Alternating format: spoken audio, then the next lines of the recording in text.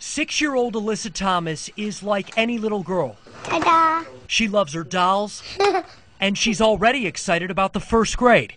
But according to the U.S. government, you should be worried about what she's up to. I'm putting a clip in her hair. We were like puzzled. I'm like, well, she's kind of 6 years old. This is not something that should be typical. But I'm like, well, okay. Dr. Santhosh Thomas was just made aware that his oldest daughter is on the list, the terror watch list that impacts travelers who could be a threat to national security.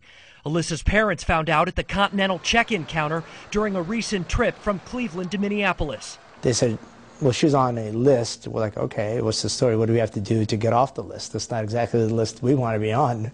Now, we know there's a list. In fact, the government confirms that one exists. But the FBI won't say anything about who's on it, how many people are on it, or why. The family of 4 was allowed to make the trip, but they were told to contact Homeland Security. This letter is the response to 6-year-old Alyssa, and the bottom line, the government won't confirm nor deny any information they have about her or someone else with the same name. She's been flying since she was 2 months old. So that has not been an issue. In fact, we had traveled to Mexico in February, and there were no issues at that time. According to the TSA, Alyssa never had problems before because the Secure Flight program just began in June for all domestic flights.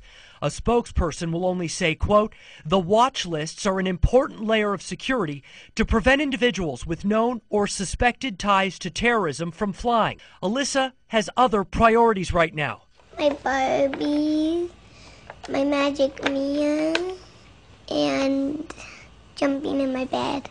Her name will likely stay on the list. And as for the next time she flies, the FBI says they'll rely on the common sense of the security agents. She may have threatened her sister, but I don't think that constitutes Homeland Security triggers.